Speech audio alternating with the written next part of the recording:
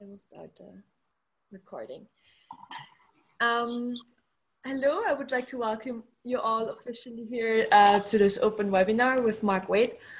I'm very excited that we can have him again in the Leap Advanced for a webinar with us today. For those of you that don't know Mark, Mark has been an advisor for a very long time for oikos. And now with the restructuring, he still agreed to join the advisory council. And we're very happy to have him with us on board. He's always there for us with a lot of advices and friendly words and encouraging words for us. And he's also a known expert for sustainability topics. And today he will talk about the competences of a responsible leader and what do we need to, in today's world, what leaders do we need to solve the problems that we're actually facing.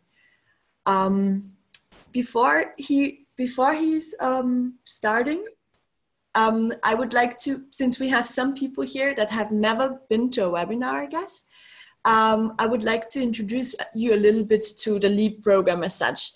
You might know that one part of the LEAP program, my screen, so you can see it. Can you see it?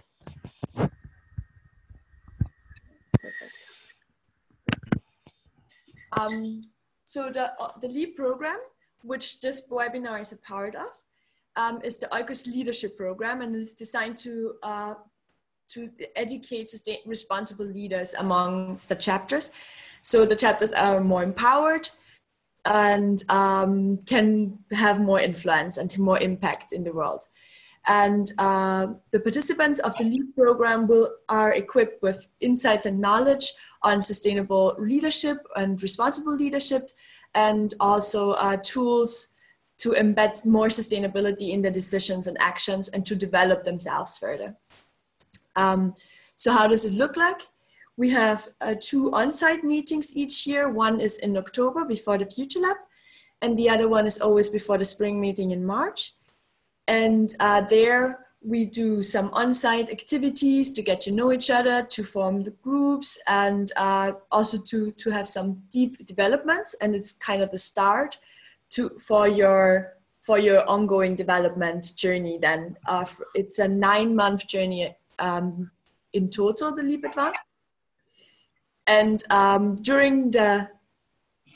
we have the on-site meeting at the beginning, and then in the middle, in between, we have webinars with experts such as Mark is one, where they give you insights and more knowledge so you can discuss that with your peer groups. Then you have peer group meetings. A peer group is a group of other participants, like 4 to 5 people with one coach. And in this group, you can discuss whatever is important to you, but you can reflect on topics of the webinars, you can reflect on your developments and so on. It's a possibility for you to share your concerns or your progresses during your development journey in the LEAP. And then there are 3 reflections. A reflection is a guide that gives you some input or some possibilities to develop yourself further. For example, it can be an exercise that you have to try out and then you just write about it, or it can be a challenge. It can be just something to think about. It always varies on, we have different exercises in every guide. And then we have individual coaching sessions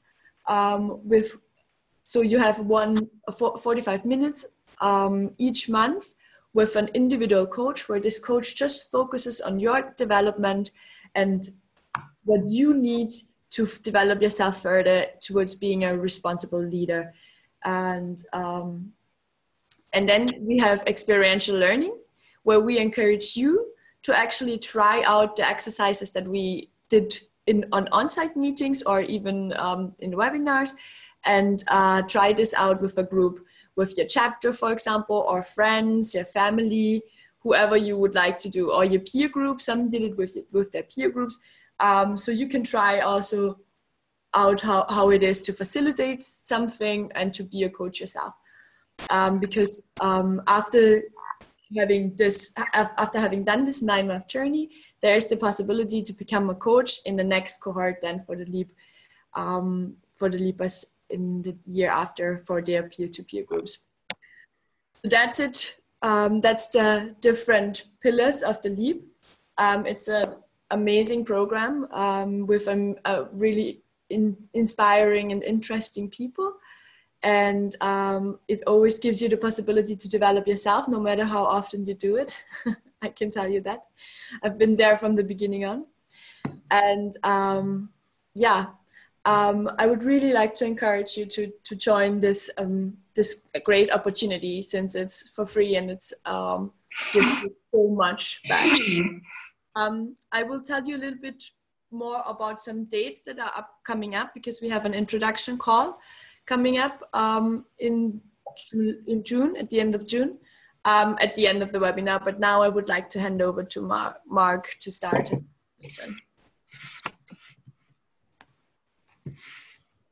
Well, welcome everybody, and thanks for joining and showing an interest in learning a little bit more about responsible leadership and what it takes to become a responsible leadership, particularly in a world which is desperately in need of that leadership if we're going to have a sustainable world. Now, before I go on, I know you're all embarrassingly good at speaking English, but do pull me up if I speak too quickly and I'm not being clear, or I'm using words which are unfamiliar. So just go like that or something, or shout at me by unmuting, because I want to engage with you, not to talk at you. In fact, can I move these myself, Alexandra? Slides? I Yes. don't think so. No. Okay, well, that's great. So we're on the first slide. Thank you. So this evening, as sort of oikos, I know that you're already responsible leaders and you're already showing leadership by being active in your chapters or in Oikos International. But today is an opportunity to delve a little deeper into what it takes to become a responsible leader when leading activities, either in Oikos or wherever your careers may take you in the future. And we'll start by sharing some qualities of leaders who have inspired you. And we'll make this into an interactive session. We'll see how that works, because we've never done it on a webinar before, although I know it works very well when we're all together in the same room. And then we'll take a look at what we mean by leadership and how this has changed over time. And we'll look briefly at why the world needs leaders of a different caliber than is common at the moment, leaders of what I would call a different norm, and the competencies and behaviors that that might entail. And finally, if we have time, and I'd like to touch on leadership in high-performing teams and the importance of individual and collective responsibility. And I know some of you have heard me bang on about this before, but I do understand if you have to leave, or if in fact people like Benoit and Tiffaine may have heard a little story I'm going to tell, then I fully understand that you can drop off. And I'll also say that all the slides that I'm going to share today will also be made available to yourselves as a resource afterwards, if you would find that helpful. And I know Alexandra will make that possible. So next slide, please, Alexandra. There we are. Now, I hope in the sort of the pre-note that you've already been thinking about leaders that might have inspired you. And I had suggested that you might like to think of people either from history or current times, public figures, or indeed from your private life, maybe your grandma or somebody in your family history that have really inspired you, and to think about what values, behaviors, and qualities did they embody that made them so inspiring to you. So can I invite you to spend a few moments? Normally we do this in a buzz group, but if you're all in individuals, well then just do it as individuals. And then in 4 or 5 minutes time or so, I'm going to invite those who want to share some of their feelings about what were the values and behaviors and qualities of those leaders that inspired you. So can I leave that with you now for 3 or 4 minutes, and then we'll get back together again.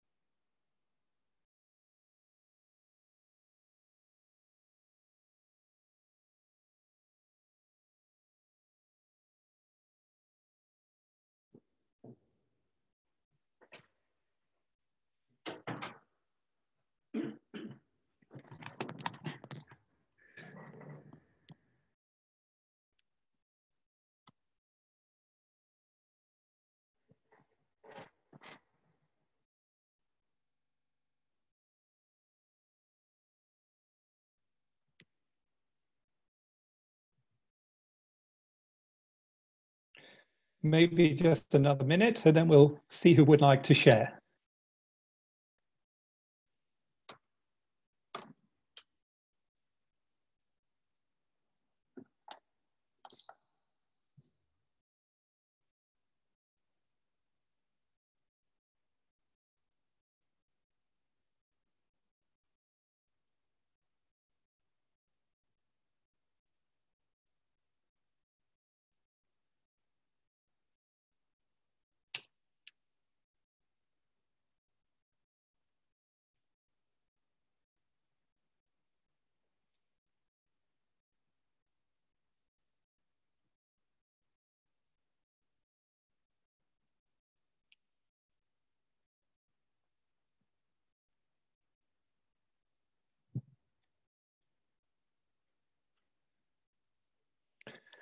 Okay, then. Who'd like to be brave enough to leap in here? No pun intended.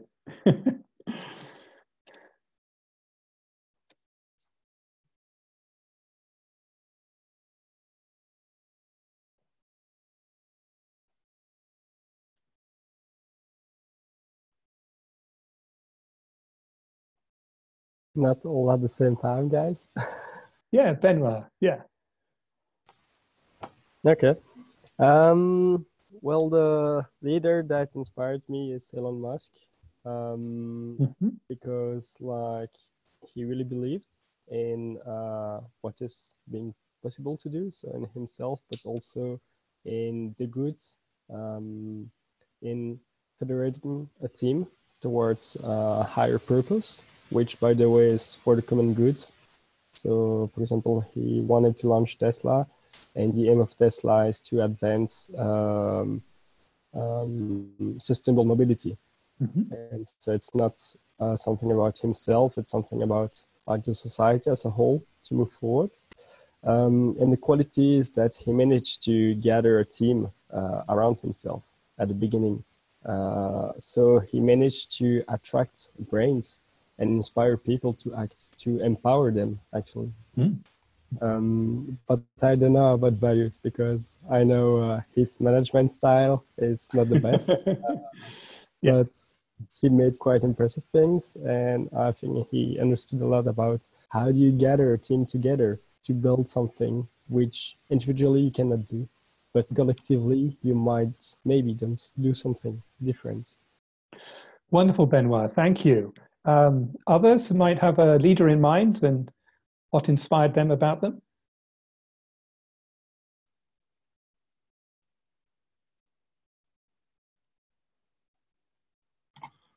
Yeah, I also have one. The first person who came to my mind was Short Ziegler, because I think he is like his integrity really impressed me, and also that he has such a strong feeling for responsibility for the poorest, and also kind of his social stewardship.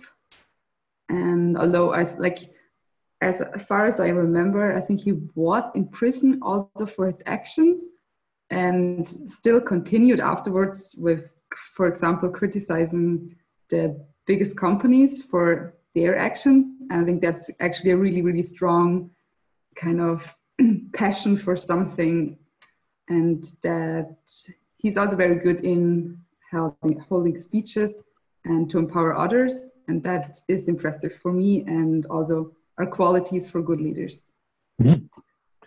Magdalena, thank you. That's great. Other thoughts? Additional qualities or behaviors or values that you've seen to the ones we've already had?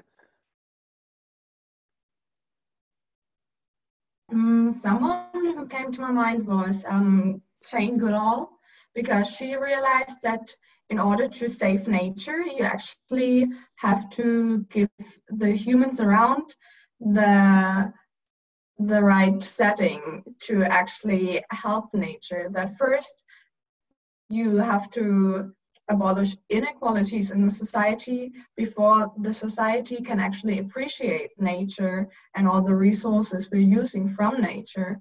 And that's how she started all these apes and monkey projects in Africa, where she wanted to conserve nature but couldn't do it because of the societal inequalities. And therefore, and I think, yeah, she's doing a great job with that. Lovely, thank you. Well, so far we've had things like having self-belief and self-confidence, being able to put teams together, operating at a higher purpose with integrity. They're brave, passionate, articulate. They have a strong sense of nature. They stand for equality. And they get great teams together through inspiring people and empowering teams to do things and to think and to do the extraordinary. So already we've got a tremendous list of qualities, if you like, and behaviors that correspond to inspiring leadership.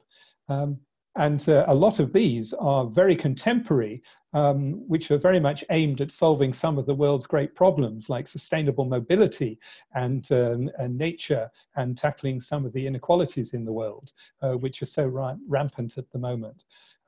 Any other thoughts or things that you believe are really integral to responsible leadership that you have seen and experienced?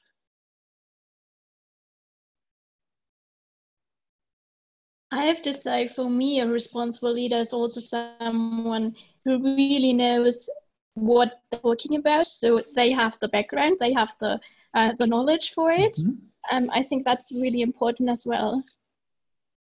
Lovely, thank you. Yes?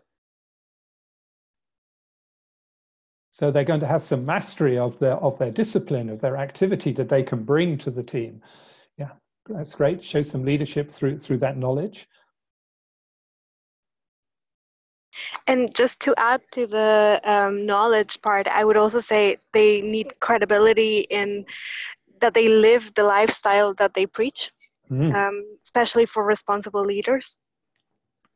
I think that's great. And those of you who've had anything to do with the World Business Council for Sustainable Development will know their mantra of walking the talk. So that speaks exactly to your point, that otherwise leaders aren't credible, which is a great word you used. They have to be credible. They have to be authentic, which goes with this. Yeah, so excellent.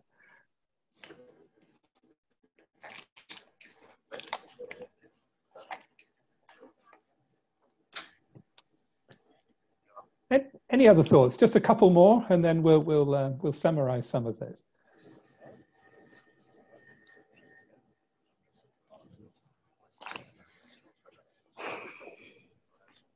I've never known oikos to be shy before.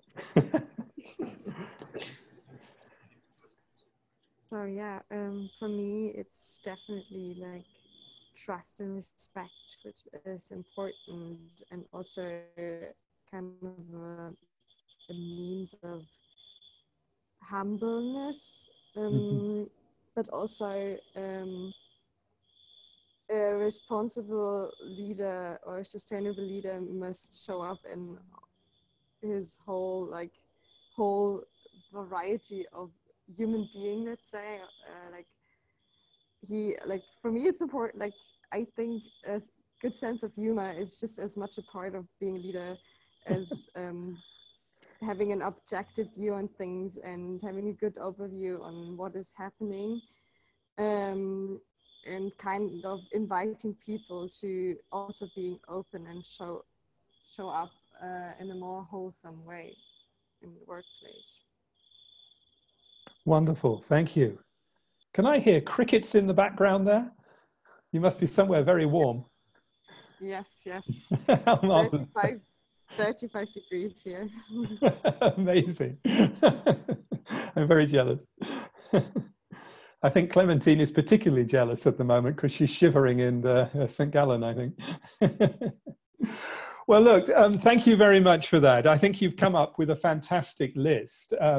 You've talked about belief, having self-belief and self-confidence. You've talked about having the ability of forming teams and empowering them and inspiring them through encouraging them to think to a higher purpose, We've talked about them having integrity. They're being brave, passionate, articulate, having a strong sense of nature, a strong sense of when inequalities are there and a low intolerance of that and a desire to do something about it. And coming with credibility and authenticity, bringing expertise but also at the same time, engendering a sense of respect through humbleness and trust, bringing a sense of humor because often situations can be difficult and complex, but to invite a sense of openness for people to all contribute in a full way to get the very best out of people. And I think that that's, you know, a really terrific list of some of the values or the behaviors and qualities. In fact, some people even prepared to go to prison to stand up for what they believe for, and then to come back and still have the courage to go on and spread the word for the things that they believe are important. So I think that's a fantastic and very inspiring list, and maybe we can hold that in mind as we go through, and you can use that list, and I'm sure we've got that caught somewhere. I've certainly written most of that down, and we can post that and use it as an inspiration. So now then, let's sort of move on from that and perhaps get a little bit more structured. So if I could have the next slide, please, Alexandra. What I'd like to do now is to take a sort of a brief look at some of the words we're using, perhaps even without thinking about it. And the first word is sort of responsibility, or to being responsible. And I love this. It comes from the Latin, of course, and it's the ability to respond, to be able to answer for one's conduct and obligations, and to tell right from wrong. And both of those are really powerful notions. And if we bear those in mind when we take leadership positions, then already we've got the right mindset. And it's very interesting to see how the definition of responsible leadership has sort of evolved with time. Could I have the next slide, please? Now, if we go back to the beginning of the last century, the sort of mid-industrial period, here's a definition by Taylor that said, the principal object of management is secure the maximum prosperity for the owners and employees of an activity. And maximum prosperity can only exist through maximum productivity. So it's interesting that then it was responsibility was about delivering prosperity, but just for those that were involved in the enterprise through productivity. And an industrial period that was probably acceptable at that time. Next slide, please. Now, by the mid-60s, the famous economist Friedman, of course, made the now infamous statement, and that was that responsibility, it's all about making shareholders as much money as possible, and perhaps even worse still in our eyes, that any notion of social responsibility would undermine free society. And how outdated that sounds now, but that was common in the 60s when it was all grab, grab, grab. And now if we have the next slide. Well, I'm very pleased to say that, of course, a more enlightened view of what responsible leadership has emerged, and where business leaders are seen that they can serve as planetary citizens and be key actors in providing solutions to global needs. And this is a view that's very much perpetuated by CEOs of member companies of the World Business Council for Sustainable Development, an organization that I've actually had a lot to do with. And I find this a far more relevant and inspiring definition of responsible leadership than some of the forerunners of that. And if we could have the next slide, please.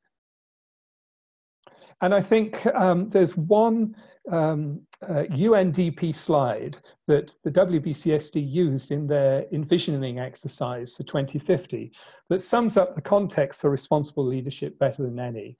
And it's quite an old slide now, but to me, it's still the slide, and I think puts together the whole challenge. And here we have the UNDP Index of Human Development on the horizontal axis and the ecological footprint on the vertical axis. And plotted on are the positions of developing and developed countries. And it's easy to see that the Western world has the highest level of development and the highest levels of unsustainable impact up in the top right there. And put simply, if all the world was operating as we do in the West, we would need between 4 to 6 Earth units. And of course, we've only got 1. So if you just build the slide, please, Alexandra, we'll make that point. And one more build, please. And so if we're really going to achieve, and one more build again, the vision of 9 billion people living well within the limits of the planet, and then to tackle these complex challenges as never before, then we're going to need leadership of a really different caliber than is normal. And in fact, the planet will probably need to accommodate over 10 billion, as we now know, by the middle of this century, and a planet that's increasingly challenged by global warming and the climatic and social instability that this is creating. And I don't need to tell you any more about this, you already know it. So if we could have the next slide, please. So what we've got then, if we're going to all get to live well within that one planet, is that we have to address rather complex challenges, massively complex challenges. And for any business or for any organization, that means translating sustainability into the core strategy of that organization, whether it's oikos, whether it's World Wildlife Fund, or whether it's DuPont, it doesn't matter. That's what we've got to do. And we've got to do it in a way which is sincere and authentic. And the other part of this is to develop leaders as whole people, very much in the way that you've been talking about earlier, and to change the culture of organizations so that they can understand the responsibility of organizations to addressing some of these global challenges, and driving results in these large complex organizations in a way which grows organization as well as social value. It's not a trade-off. It's if you do it right, you can do both of these things together. And so if we can have the next slide, please. So this is going to be requiring responsible leadership, which is way beyond the norm that we normally see in business or even in NGOs, to be honest. It can be very narrow focused. It can be very self-centered and self-interested. But we're going to need leaders that are sensitive and responsive to global and local realities.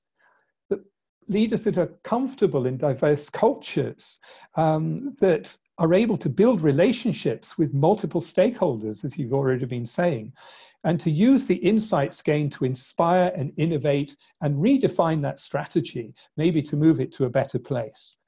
And of course, to be able to manage complexity at all levels, both within the organization, but also the wider externalities. And leaders who can break down the silos that we often find in organizations to join them up and align the organization for a sense of collective purpose and new ways of working. And of course, who can then drive lasting change to a new culture that can actually deliver on this. If we could have the next slide, please. So what might be some of the qualities that are going to be needed to address this very tall order that we're going to be asking of leaders? And it is a tall order. And some of these you've already come up with, and it's very interesting. We'll look at this a little bit more closely in a moment. But certainly when I was being trained, that the items on the left-hand box, the yesterday, what was expected of leaders was that they would be technically smart, and they would be intelligent, and they would be process champions to get the most efficiency out of things, and they would drive execution, sometimes at consequences to people, and they would be performance managers, and they'd be critical thinkers, analytical thinkers, and they'd be personally high performers, probably very competitive, and they were out there, they understood the importance of satisfying customers and of being locally effective. But that's not enough. Now, it's not to say that the stuff on the left isn't still important, but we need a lot more. So today we need yesterday plus. And we need people who are technically savvy and intelligent, of course, particularly in today's technological world, but now being people smart and showing emotional intelligence and that self-awareness that you were talking about earlier, not just for themselves, but also of those around themselves. And that's just as vital. And as we go down the table, you can read for yourselves, you'll see how it's a much more, it's a list more of human characteristics. You used the word humble before, collaborative, inclusive leadership that is required. Leaders who do not pretend to know all the answers, because it's impossible for one person to know all the answers. And that's, if that humility is there, then you can recognize that, be self-aware, and then to create the right climate, as you were talking about, to empower people within teams to bring their ideas and their solutions, so that the leader becomes a facilitator under which the right results actually actually emerge. And obviously, it's leaders who are comfortable operating right across cultures and who are globally effective.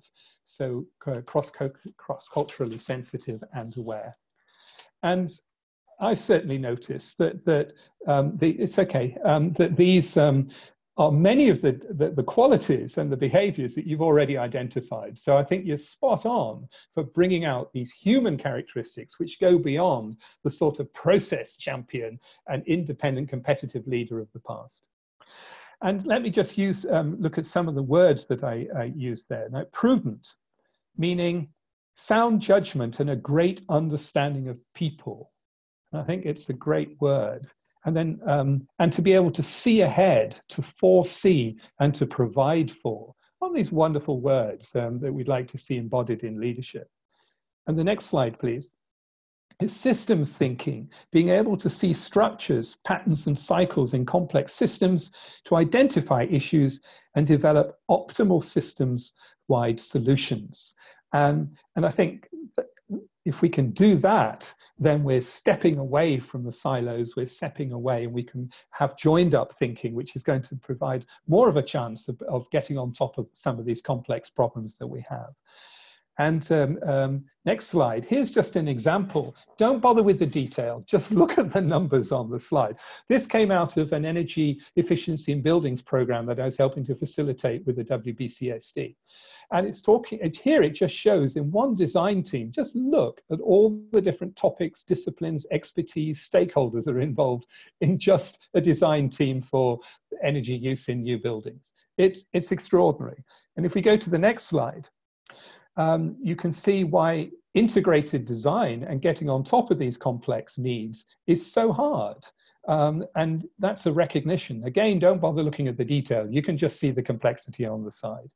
But the next slide shows that if we invest time early on in the left-hand corner there, in that preliminary design and in building the performance of our teams before we go too far down the line, doing all the things you've been talking about empowerment and getting the best out of people and imparting passion and new vision, then that is time very well spent by leaders, because too often it's a step that's missed at the beginning of new activities.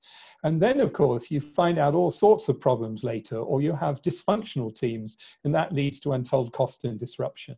So even though it looks like delaying the process, believe me, it's a lesson for all of us in how to take time out at the beginning of things to get that team right, to get the vision right, to get the culture right, and to start thinking about all of the different parameters that we need to engage with and all the different stakeholders we need to engage with to get their views and their expectations and hopes and fears before we start, rather than finding these things out later when it's too late or very costly to go back and to re-engineer these things. Next slide, please. And you've already mentioned humble, and I think it's wonderful you picked that out, because I picked that out as being probably the #1 quality that I would hope to see in a leader. And that means unpretentious, not having or showing any feelings of superiority, not arrogant or assertive. And so there's a build on this slide there, please. But that humble does not mean lacking in self-confidence. It absolutely doesn't mean that, because the next slide, please. Being self-confident, and you've already said this early on when we had the interactive sessions, that having or showing great faith in oneself or one's abilities, cool-headed, composed, unperturbed, disciplined, optimistic. And I believe only a self-confident person can win the trust of people and serve as an effective leader. So humble and self-confident are not counterpoints. They're actually both important aggregate capabilities. So if we have the next slide, please. So far we've been looking at the qualities or attributes of responsible leaders. But what about the specific competencies, the range of skills and abilities that leaders need to possess and to develop? Now, we probably don't have time to go through all of these in details, but when I was in a previous role of head of sustainability learning, I took a set of our internal competencies and leadership skills, which have been developed by the HR partners, the department, that people were expected to possess, like build shared vision and various other things you'll see in a moment. And then I upgraded this set to include the values, skills, and mindsets consistent with what we've just been talking about. So I took a conventional set of HR competencies and built in the things and added to it, supplemented what I felt were consistent with the sorts of things you've been talking about. And for the most part, those are the things which are shown in blue. So I'm not going to go through all of this in detail, but just to pick out some of the things that are in blue, which I think are additive to perhaps the normal or yesterday's view of leadership. And this set of competencies, as far as I know, is still in use within the organization that I was with before. And so that's pertained for at least 10 years now. That's quite encouraging that these notions have stayed within the organization.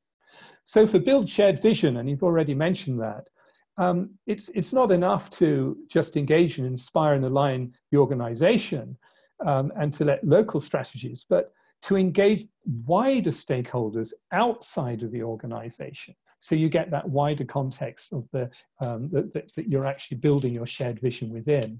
And to motivate and coach all people, not just the internal ones, but the people that would be impacted or would have a stake in your activity, which are actually external to the organization.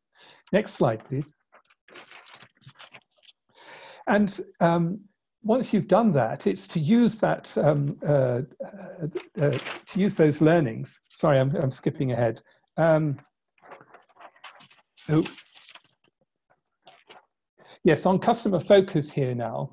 Again, it's okay to have a deep understanding of the customer, but what about the wider stakeholder needs which might be involved in the impact of those products or services, or the way they're made, or their end use? So we need to know these things as well if we're going to build these into system solutions that go beyond the norm. And again, to engage those external stakeholders constructively and build new strategic relationships. And I think that's very important to bring that external perspective into what you're doing, because you can then identify external trends and stakeholder needs, and you can satisfy multiple expectations, and therefore you're going to be far more valued as an organization and probably more successful and profitable if you do these things. So it's the keys to gaining those external trends and societal expectations, and then driving those into perhaps into a new strategic direction. And then an example of this may be understanding the need to replace fossil fuels with renewable energy, and thus building completely new partners and supply chain relationships. And if you don't have that knowledge of the way that the world is changing, and of how to build new stakeholder strategic relationships and new strategic partners, then you won't be able to evolve in a way. You won't see the need to evolve, and you won't have the capacity to evolve. So the next slide, please. And then this one is around professional mastery. Well, don't just look internally for your expertise, look externally for that. Go and talk to people, usually from different walks of life, different areas of expertise, because the great insights that have usually come from outside disciplines, coming into another one, from medical research into engineering or vice versa.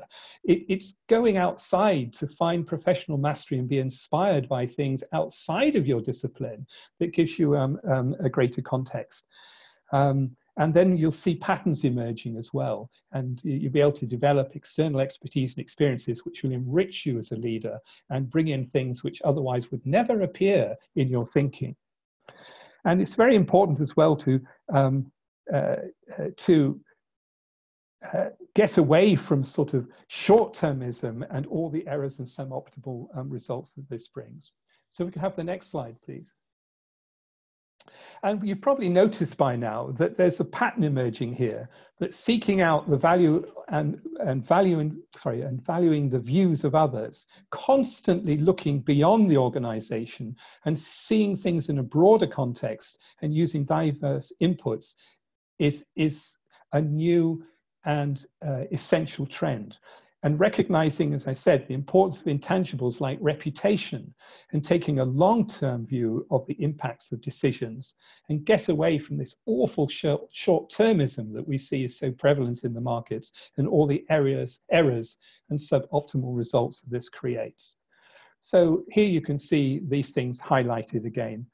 And if you move to the next slide as well, please.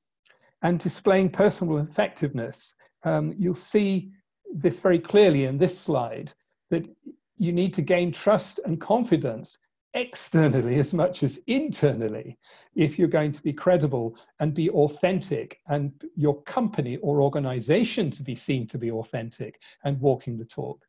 So seeking out the views and values of others and engaging with people and identifying those short-term and long-term risks and opportunities before making decisions is so critical. And then having open and honest long-term relationships with a wide range of influential internal and external partners. So next slide, please. And valuing differences, well, that pretty well speaks for itself, but it's important that we go beyond in doing this and expressing this as the individual and creating a culture within the organization that we're leading that values diversity and inclusiveness. That's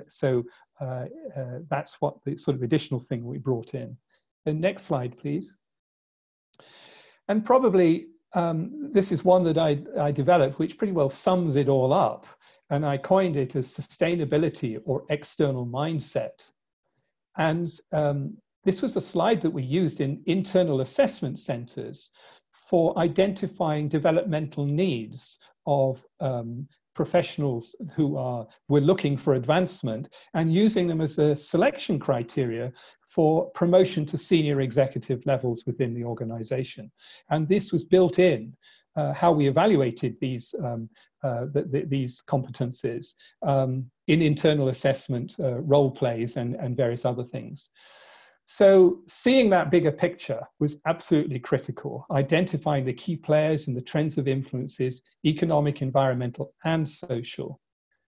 That ability to engage and build relationships, to seek out and value the views of others internally and externally before you make decisions, early on in processes, to reduce risk and to identify opportunities. And to use that learning to master complexity, to address the local and the short-term priorities and the considerations for the longer-term needs and relationships. And then, of course, to innovate and use those insights to innovate, to optimize that strategic value growth of the organization. Now, I know I've repeated this a bit, but I don't think it hurts to repeat some of these things. And if you just go to the next slide, we're nearly finished now. Here is a list, if you like, of behaviors which exemplify high competence in this regard. And you can read yourself those, and they'll be in the slide set that I'll send you. And then the converse of that is low competence on the next slide.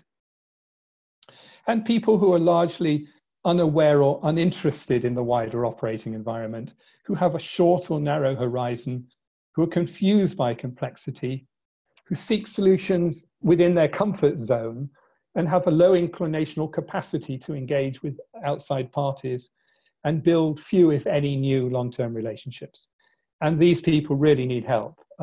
And sometimes you find people with these levels of attributes within the team, and that's where coaching and mentoring by the leader becomes so important because we have a real development need here. And I don't doubt at all that in the teams you lead and will lead in the future, that you will find people in your teams who are there. And that doesn't mean to say you still can't get the best out of them and create the right culture to empower them to develop and to grow. In many cases, people who have these sorts of levels of competence have been browbeaten by bad leaders and bad managers, and they're scared to do some of these things. There's some cultures they're not even allowed to do some of these things.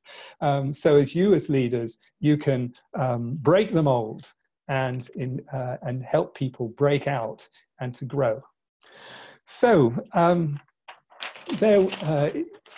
so I'm going to pause now because I've been talking for quite a long time, and I want to give you a chance to sort of come back to me and say, was anything unclear, anything that you didn't agree with, anything you'd like to build on? And if we still have time and energy, then I'd like to go on and give you a little bit of, without any slides, tell you a story about high-performing teams and individual and collective responsibility. But I'm not going to do that unless you feel you'd like to go an extra 10 minutes or so. So I'm going to hand back to you now and just get a bit of feedback.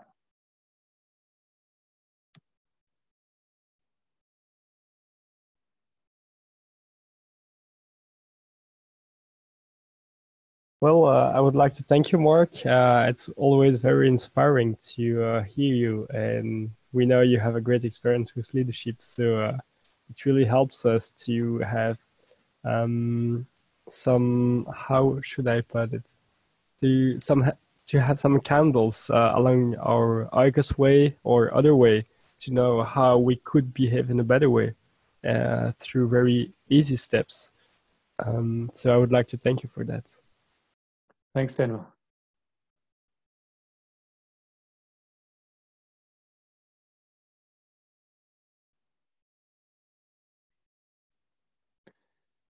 Did what I say resonate, or did it feel uncomfortable?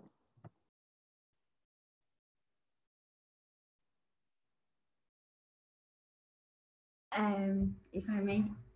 Oh, Kai, you wanted to say something? No? Good. No, thank you very much. It did resonate, at least to me. And I wanted to ask if it was possible for you to give us maybe a concrete example of how you were talking about high competencies and low competencies at the very end. And you were saying that if we have, or if we see people having those low competencies, and they would need to be, or we would need to go and get coached to get those high competencies. So how can we coach people to gain those competencies, and how can we be coached to gain those competencies? Very good question. I think the first thing is to say that I believe passionately that everybody can improve. And I think it's giving them the opportunity and the encouragement to improve and to be honest about where they're struggling and to provide that support for those things that they feel that they need to develop. So that's the positive side. And I think the other thing is to acknowledge that not all people are equal, and some people just are better at things than others. And it's the job is to find the things that they're really good at and passionate and get them to really grow to their best ability in the things that they are naturally good at. And so it's helping to identify those. And I think it's unfair to expect that we can all aspire to the highest levels of everything all the time, because we can't. I'm terrible at languages. You could all teach me how to better speak German or French or Chinese or whatever. I'm the world's worst linguist. But I am good at some other things. And I think it's a good leader will take the time to understand their people in their teams, particularly when you're setting up new teams, get to know them as people. What really drives their passion? Ask them what they're good at and what they're bad at, what they really like to do, what switches them on. And then, of course, then you can assign your people in teams to do the things that best fit them. And then you're already a long way to improving the overall quality of the team. And then there may be some things which people are interested in, but they simply don't have the skills yet. They've never been taught how to, I don't know, build a web or something like that, a website. Now that's a skill, and then you can provide the appropriate training, or you can send them on a course or whatever. Right? So I think there's a difference between skills and some of these more intangible competencies and attributes we've been talking about. But you can still encourage people by saying, why don't you go and talk to somebody? It would be a really nice idea if you asked them for some advice, or to get them to step out and to feel confident in being empowered to challenge and to step out. So Clementine, it's a great question, and I don't have a simple answer for it, but maybe those are some insights that could be helpful.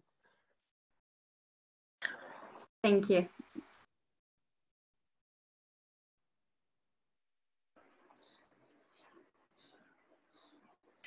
Well, Alexia, you wanted to say something?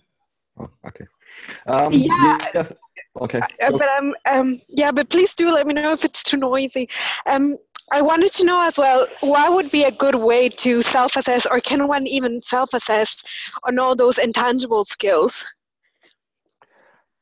Ooh, now that's a really interesting question.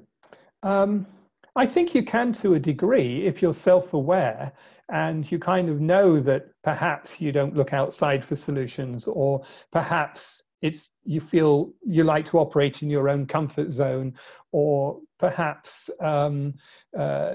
you don't like dealing with complex new situations. You'd rather do something more of a routine nature. So I think the first key to knowing whether you can self-assess is to be self-aware. And if you can't be self-aware, then, or you feel uncomfortable, or you don't feel you can do it properly, then that's where go and ask a friend and have a chat and say, how do you see me? What do you think my strengths and weaknesses are?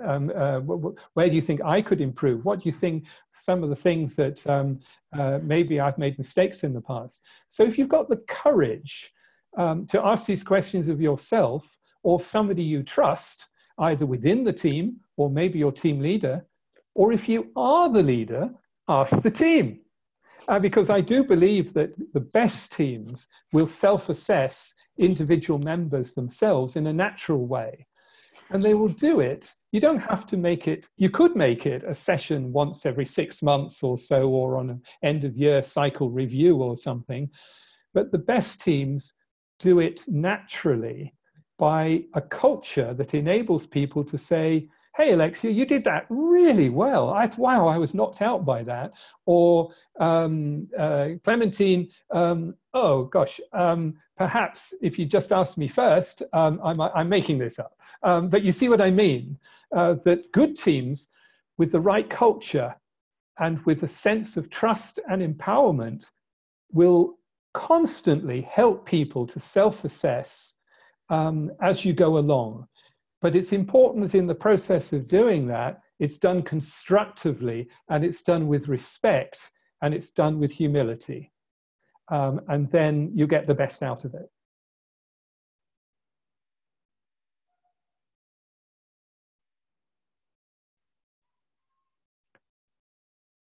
Peter, would you like to put your question or point? Yeah, no, I don't have any question. That's why I let the others first. I just wanted to thank you for the nice lecture. It was like really interesting and on point.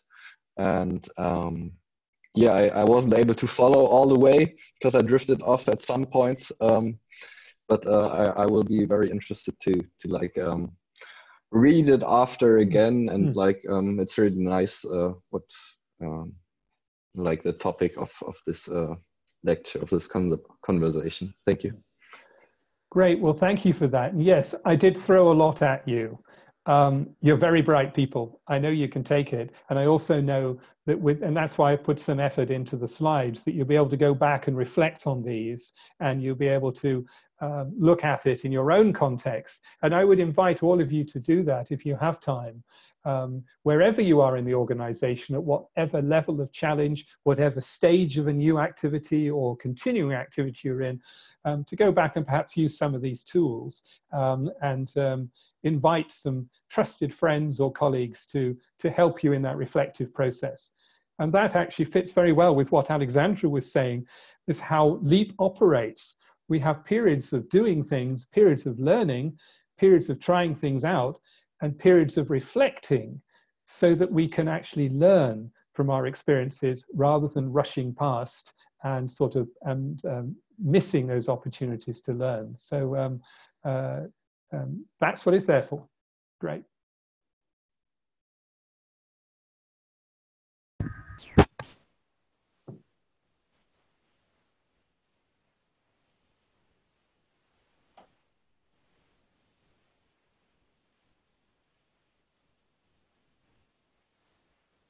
Thanks for making this amazing connection, Mark. Back to the LEAP program. Do we have any more questions for Mark? It's your opportunity now to ask him. And while you're thinking about that, I'm also going to ask you to think about one more thing, because I've been going for, what, 45, about 50 minutes. And I know that we've just passed we've passed the hour now. But if you would like to stay on for another 10 minutes, I've got a little story to tell, which I hope would be of interest. But I know Benoit and Tiffaine have already heard it, so I will not in any way be upset if they decide to leave at this point. Please ask any more questions now, but also let me know whether you're willing to stick around for another 10 minutes. I have another question.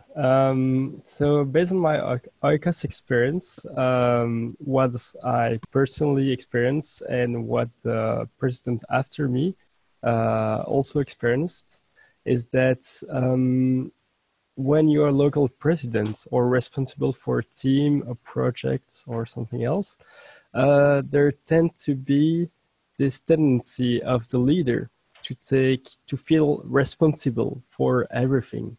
And this leads to the decrease of responsibility from the members themselves. And it's very difficult to keep it aligned, this responsibility. How do you responsibilize your member through time?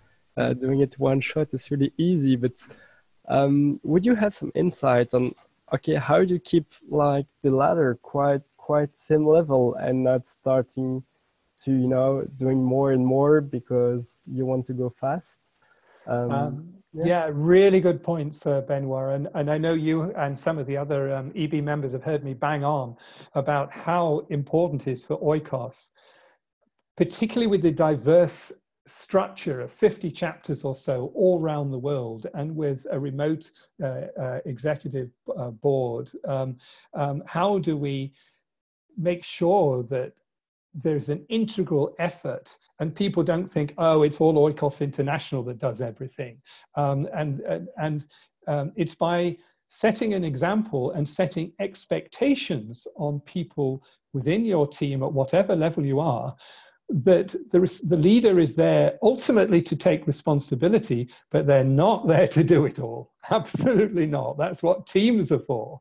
And that you need to set some big rules and some little rules around how work is carried out, and how you maintain the culture of that dispersed individual and responsible leadership.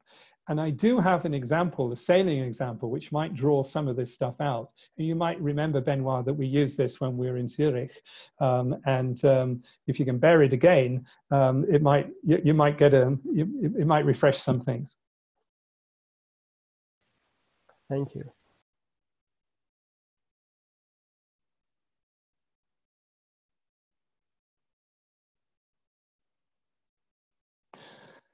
So hands up, or however you want to do it. Are people willing to stick around just for another 10 minutes before Alexandra signs off and tells you about dates and some process for LEAP? Oh, the hands are going up, certainly. Yeah, quite enough.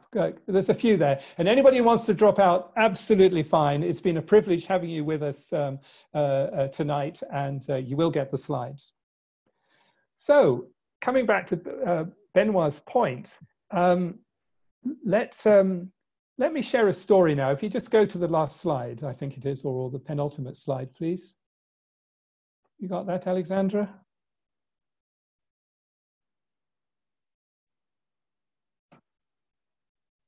One more. One more. You see that it's not the role of the leader not just the role of the leader to take responsibility. There you are, speaking to Ben's point. So individual and collective responsibility. Members of high-performing teams show individual and collective responsibility for each other in achieving the vision and mission, or the journey that you're on, and in upholding the values of the organization. And unless we instill a culture of that, it's not going to happen. And it's not just the role of the leader to take that responsibility. And if you go to the next slide, please. And I promise you, no more slides. You're just going to hear a story now. And what I'd like to do is to just tell you a story. And in some ways, this is an exercise in listening and reflecting and formulating ideas for your own use in oikos and or in your careers about how you engender individual and collective responsibility. And I'm going to use a personal story here, no more slides. And I had a wonderful opportunity about 10 years ago or so to take a gap year with my son.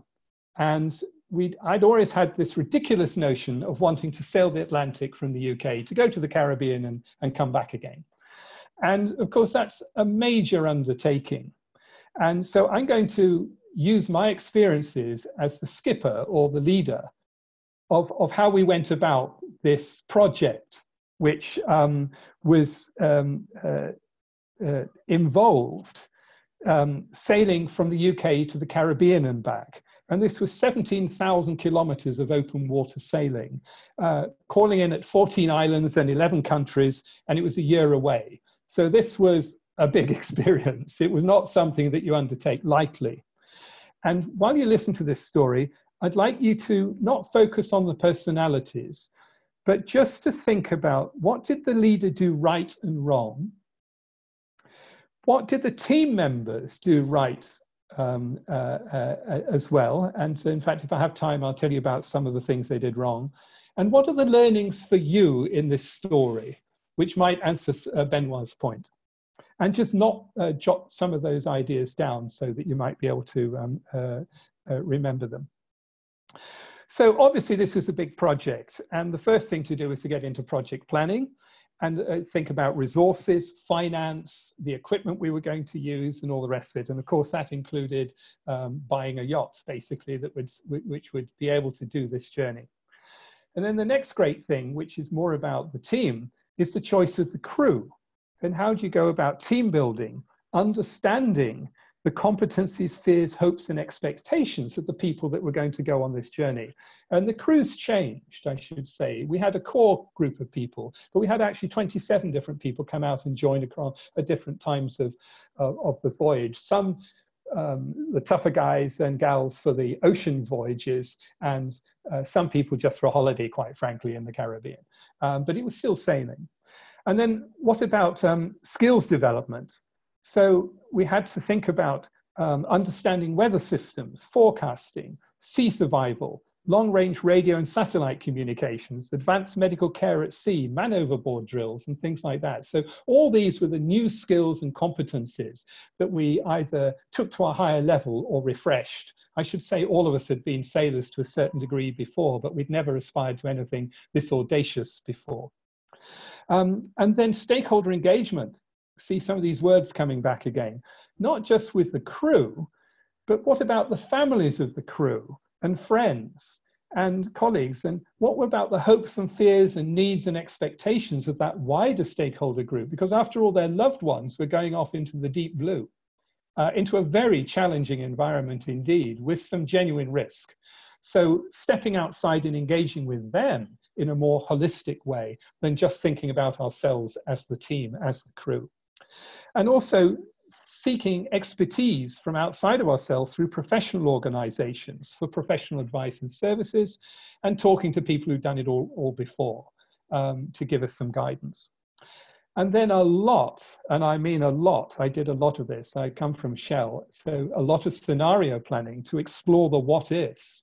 So what all the things that could go wrong, and to find contingencies and backup plans and backup equipment for all the things that could go wrong. And an awful lot can go wrong at sea. A week on a boat at sea is like a week of strain on a boat, in a year, I should say, of strain on a boat that just is offshore sailing and sits in the marina for most of the year. So you're putting it through years of equivalent stress and strain, and things break and go down and you have problems. So we had backups for everything, for radio and for satellite phone communications, navigational aids, spare parts, water maker, extra water tanks, diesel tanks, bottled water, fresh food, frozen food, dry rations in case everything else went wrong, emergency equipment like life rafts and para anchors and grab bags so if you were sinking. And so all of the sort of physical things like that. But we also set shared vision as a team on what the mission and the values were. And we all agreed this, that we all wanted to come back safe, happy, and fulfilled at whatever level of challenge we'd set ourselves, whether it was ocean sailing or whether it was just having a bit of offshore fun in a Caribbean island. And to do that, we set big rules and little rules. And this speaks to Benoit's point. And the whole team, and indeed external stakeholders, had input into what these big and little rules were. And I want to share those with you. And we all agreed to hold one another individually and collectively responsible for upholding these rules throughout the whole year. And so some of the little rules were, if you're in your own cabin off watch, then that was your time and space. You didn't have to be bothered. You didn't have to engage with anybody. You didn't have to explain why you wanted to be in your room. It was your space. And that was very important psychologically. But some of the big rules, no one ever comes up on deck without a life belt on and a harness clipped on or connected to the boat. You never come out of the cockpit, the saloon. Sorry, I should have said in the saloon. You never come on deck without having a life belt on and you're clipped to the boat. And no one ever leaves the cockpit. That's the bit where the steering wheel is, and you can spend your outdoor time. Nobody leaves that cockpit at night without being watched by at least one other crew member, because it's so easy for somebody to slip in or get into difficulties at night, and the other people are off watch, they're sleeping. And that we would always keep a full watch at all times, in all weathers, day and night. And those were the big rules. And these rules were never broken because of the vigilance and the individual responsibility of everybody. So if somebody looked like breaking a rule, for example, by coming out up for a breath of air from the saloon and neglecting to clip on, others would immediately remind them of their responsibility to the safety of themselves and for others in doing so. Now, why? Because if anybody fell in 2,000 kilometers away from land in 10-meter seas, just looking for them would endanger the whole boat and the whole crew. So that's where the individual and collective responsibility comes in for yourself and for thinking about the whole crew. And so nobody ever did. Nobody actually got into the cockpit without clipping on, because people would automatically say, hey, oh, please clip on. Or where's your life jacket? Or go back down and get it. And that's what I mean about teams constantly reinforcing good behaviors and having the empowerment to do so in the moment when things need challenging. So all of these rules proved invaluable at some stage during that year. And another thing that we did, and I was very strong on, was that communications. And that every day we met, in inverted commas, morning and evening, to share our feelings. So important to see how people are. Are they tired? Are they exhausted? Are they worried? Are they ill? Are they hurt? Do they need a break, a rest? And then also to check on the location, the weather, and to plan for the day or night and how we would act in the event of certain eventualities. So then we were all empowered to carry out our roles within these agreements. And that meant that as the skipper, for example, I could rest at night without being disturbed, because if the wind got up and the sails had to be reefed or the boat tacked, people were entrusted to do those tasks without me being there. So this is where the leader was handing over the entire management of the boat and the responsibility for everybody to the person who was on watch. So again, this speaks to Benoit's point. And they only needed to resort to the leader if circumstances changed dramatically outside of the expectations that we'd set for that day or for that night, which they did sometimes. And people knew that it was okay to wake me up or to confer. And the same thing went for me. I wouldn't wake people up unnecessarily when I was on watch and something changed, unless I really had to, because there are only so many reserves of mental and physical energy in each of us, and they have to be conserved like water in a desert when you're on a small boat in the middle of the North Atlantic. So the planning, the empowerment, and the upholding of the rules served us very well, and it was almost an anticlimax when we completed all legs of the voyage without serious incident. And this was quite at odds with others sailing and doing the same sort of circuit that we were. You know, we then heard about, when we got back, that there were demastings, lost rudders, men overboard, skippers cracking up under the strain, collisions with whales and half-sunk containers, and boats having to be abandoned at sea.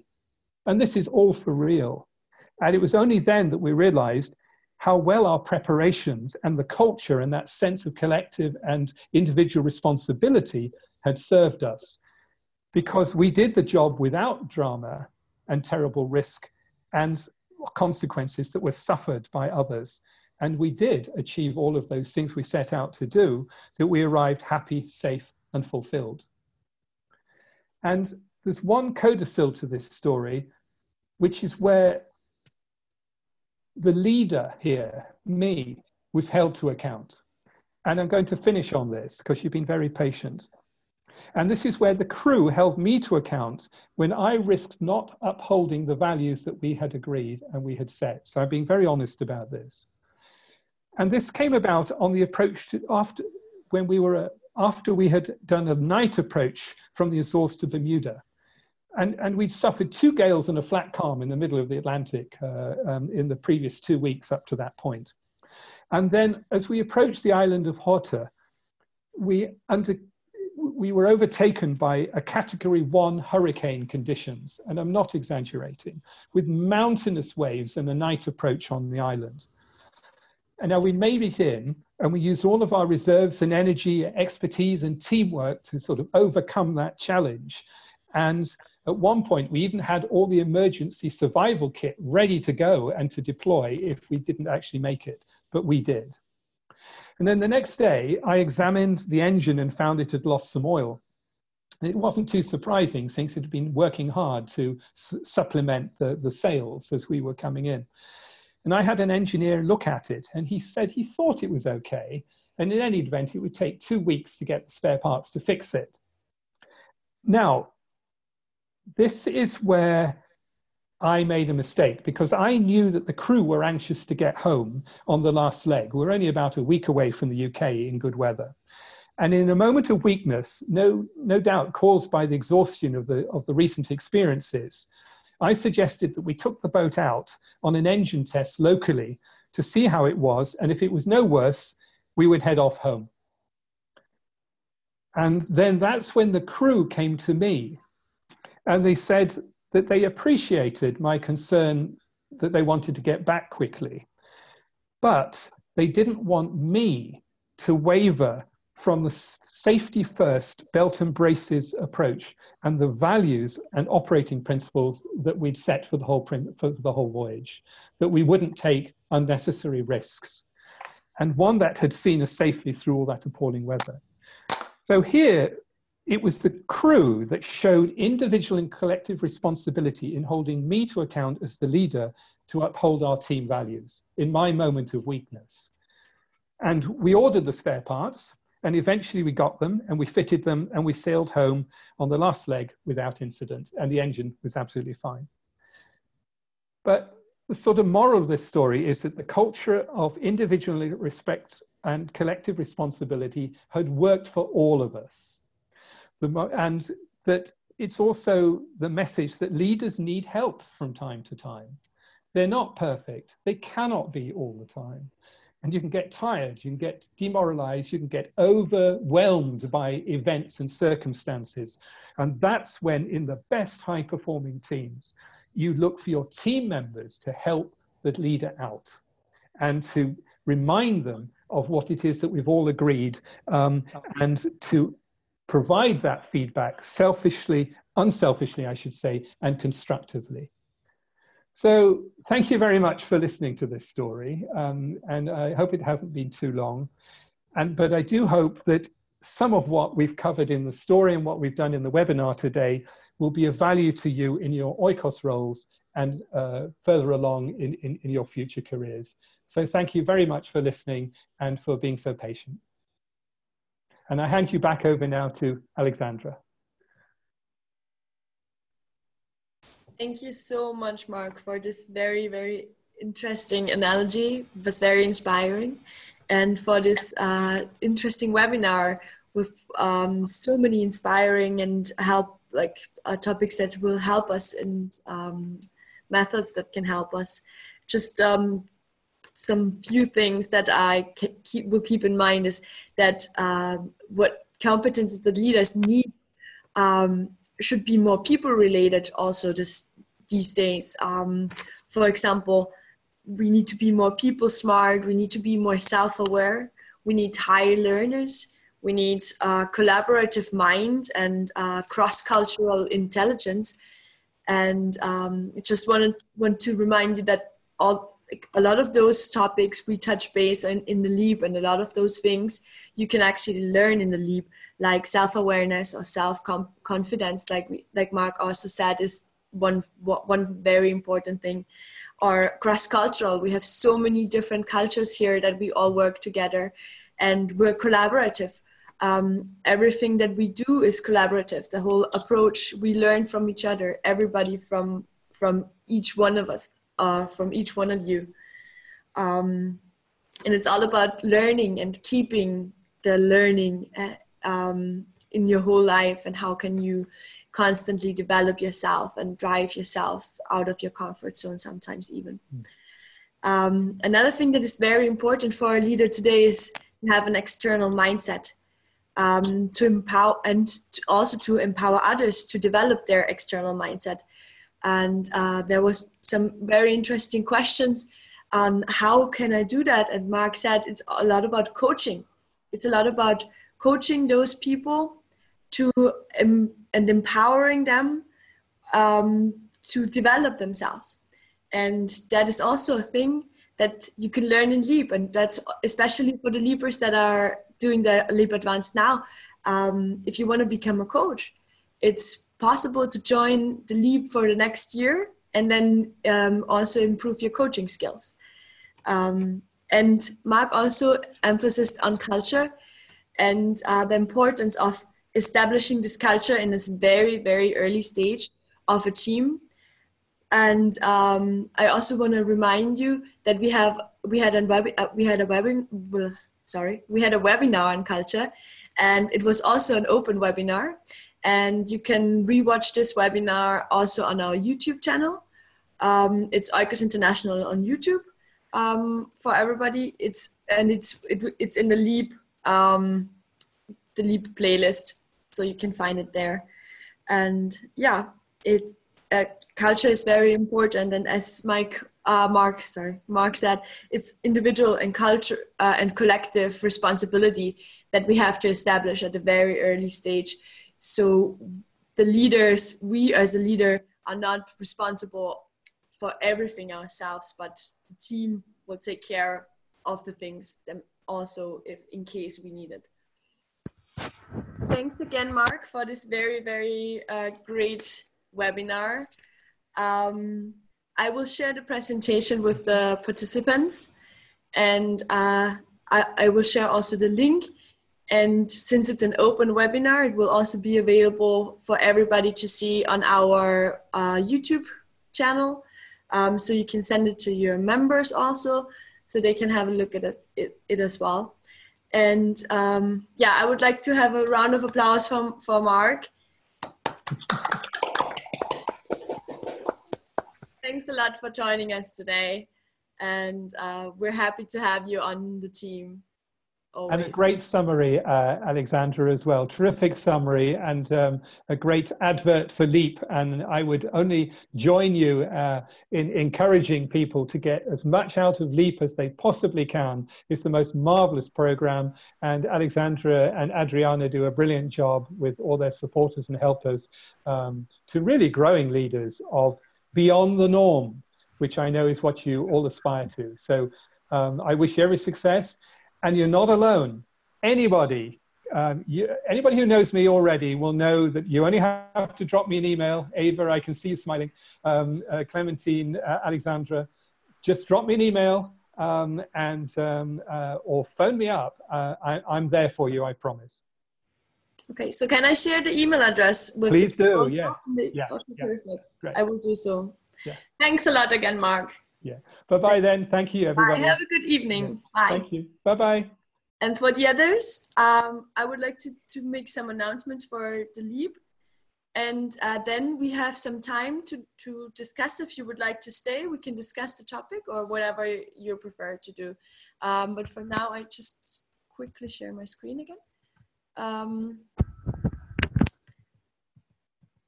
Okay. So some LEAP dates for the LEAP Advanced Cohort. The next webinar, we fixed it today, Adriana fixed it today with Dan Newby, and it will be on emotions, because we've seen that during the midterm meeting, that's a very important topic, and it's an emotional topic. So we thought it would be really interesting to have a webinar on that. And it will be on the 28th of May at 6:30 p.m. Central Eastern European time again. So already mark this on in your calendar. I will also send an email out. And for those that are interested to join the LEAP now, we will have an informational call on Monday, the 24th of June at 7 p.m. Central Eastern European time. You can come there to get to know the program a little bit better, to ask all the questions that you have. We will try to answer all of them. We will give you some inputs. There will be some leapers also that can share some experiences. And yeah, it will be a nice call to inform you a little bit about the program before the vacation starts. And then the applications for the next cohort are open from 1st of July on. So start spreading the words in your chapters for those that are interested. They can apply from beginning 1st of July. Great. So do you have any questions on that?